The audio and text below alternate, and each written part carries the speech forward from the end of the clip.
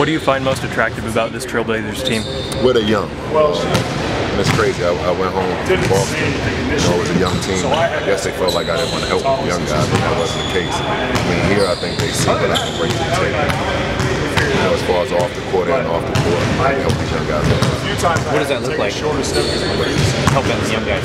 Oh, I mean, just showing them how to be professional. A lot of these guys come in here and think it's just about playing basketball, but it's about being on time.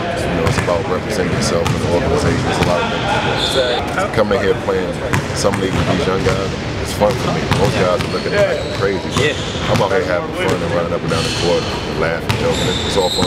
So there was no hesitation to go back to summer league? No, there's no hesitation at all. I mean, for a guy who's been away from the game for a year, playing at this level, I mean, this is exactly what I need to get back with some guys who are full of energy, 10 years younger than me. I mean, I think this is going to help me more than hurt me. Right. How many summer leagues do you go to?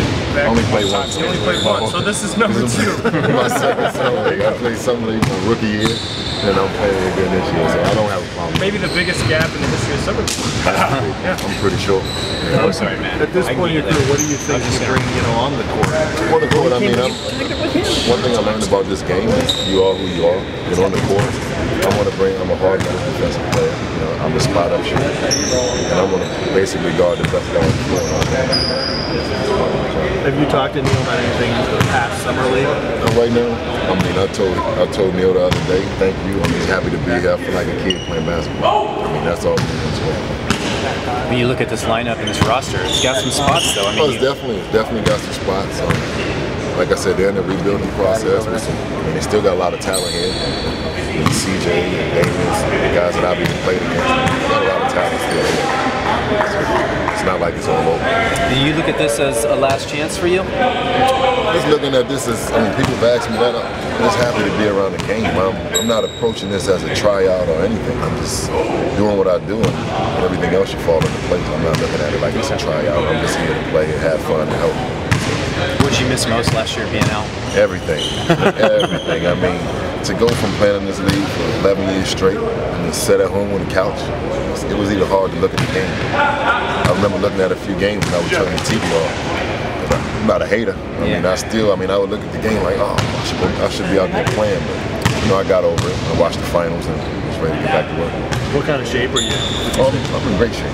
I told some of the young guys, there's no way I should be in better shape than y'all. They look at me and they laugh.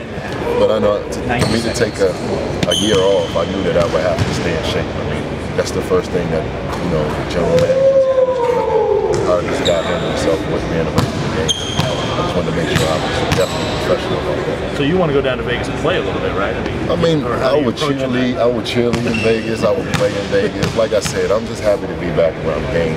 If they don't ask me to play 1 minute, that's fine with me. They may ask me to play. If they don't ask me to play, I'm still on the team playing with the guys. Can you sum up what it would mean to you to make this team? Oh, it would mean a lot.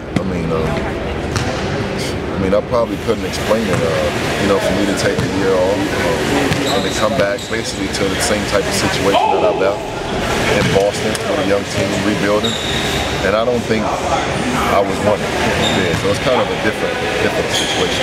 So I'm definitely approaching it different. Like I said, whatever they need me to do here to help these young guys, or if they need me to get on the floor and play, I'm definitely going to give 110%.